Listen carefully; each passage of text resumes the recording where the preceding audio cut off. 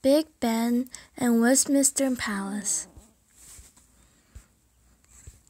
A British icon.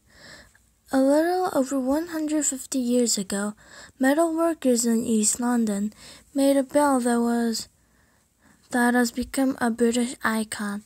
Its name is Big Ben. It sits in a huge clock tower named Elizabeth Tower in London, United Kingdom, UK, measuring 2.7 meters wide and 2.2 meters tall, and weighing in at over 13 metric tons, 14.3 tons. This bell was pulled 61 meters up to the belfry of the tower in 1858. It took 30 hours to get it there. Today, the clock tower is one of the most photographed and most widely known landmarks in the world. The Great Fire in 1834, over 200 years after Guy Fawkes was captured on October 16, 1834, two workmen were carrying out orders to burn a large quantity of sticks that people used as an early accounting system. They were told to burn these sticks inside some finances in the basement of Parliament visitors and Parliament that they noticed an unusual amount of heat rising from the floor and smoke escaping through the floorboards. The workmen continued to burn sticks and put the furnaces out at 5 p.m. An hour later, at 6 p.m., the Parliament was completely in flames. All the buildings in the Westminster Palace were eventually destroyed, except for Westminster Hall. Why Ben? When Big Ben first started marking time in 1859, the British Parliament decided that the bell needed a name. No one is sure of this true story, but it may have been named after a member of the Parliament, Sir Benjamin Hall, whose nickname was Big Ben. At a meeting called specifically to choose the bell's name, Sir Benjamin gave a long speech. In fact, his name is carved on the bell. According to another story, the bell might have been named after a large and famous heavyweight boxer of the time, Benjamin Conte, who shared the nickname Big Ben. London. Big Ben and the Palace of Westminster, also known as Parliament, stand on the banks of the River Thames in London. The palace is the center of government for the United Kingdom, made of England, Wales, Scotland, and Northern Ireland. The last king to live in the palace Westminster was Henry VIII. Henry moved out of the palace after a fire in 1512 and made nearby Whitehall Palace his residence. A plot to destroy Parliament. Nearly 200 years after Henry VIII moved out of the palace, a man named Guy Fawkes and 5 others devised a plot to blow up the Houses of Parliament. Angry that they weren't allowed to practice their religion as they wished, they sneaked 36 barrels of gunpowder into the basement under the Houses of Parliament, knowing the king would be there. They planned to blow up the building on November 5th, 1605. Luckily for the king, the men were all caught, charged with trying to overthrow the government, and executed.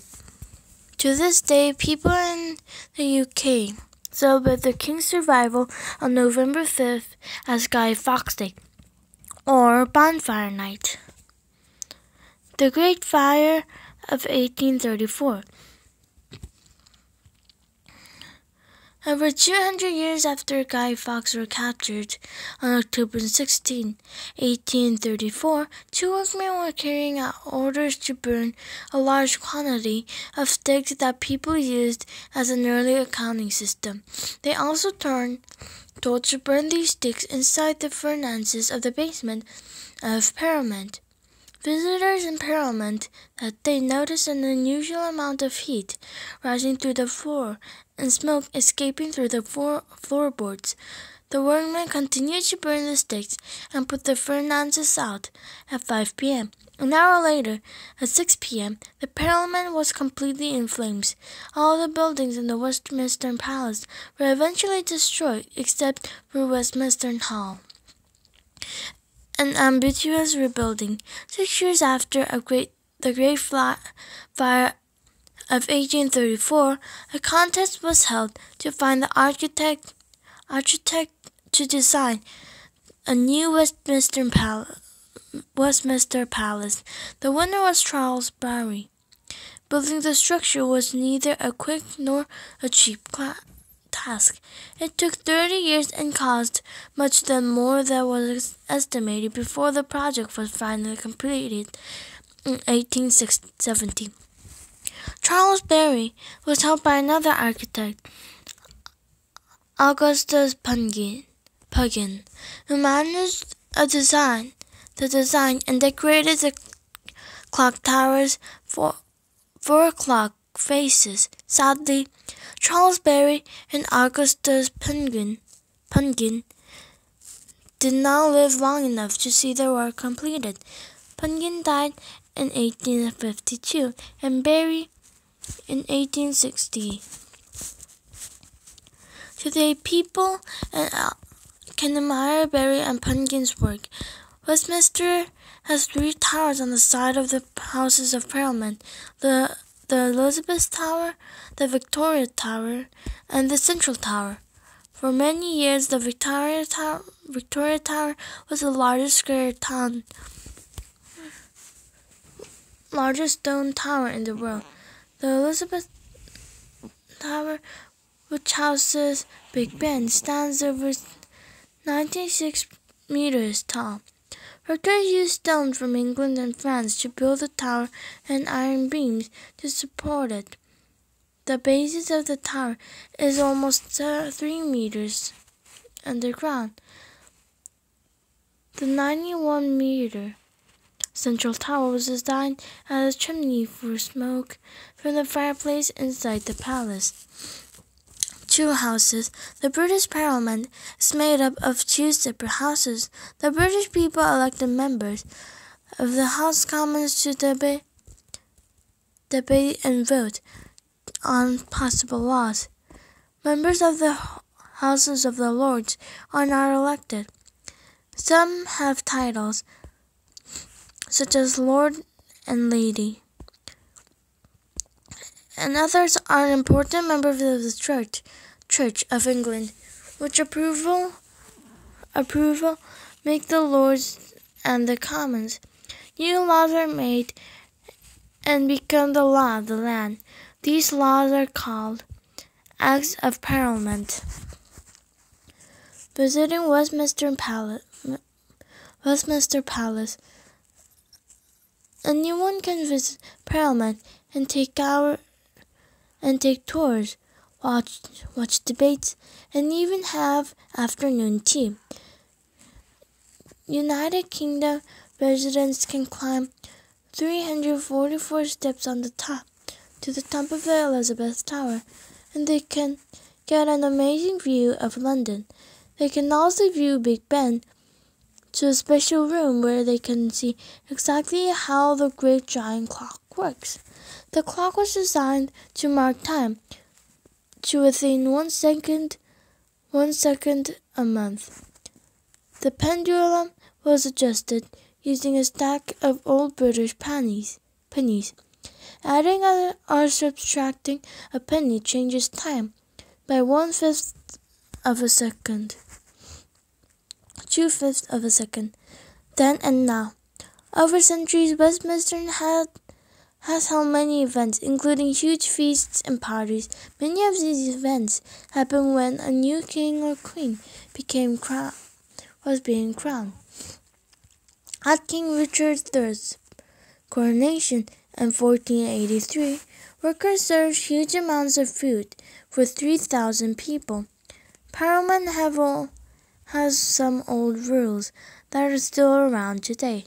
Since 1632, no English king or queen has been permitted to go inside the House of Commons. Also, no one may wear a suit of armor inside the Palace of Westminster.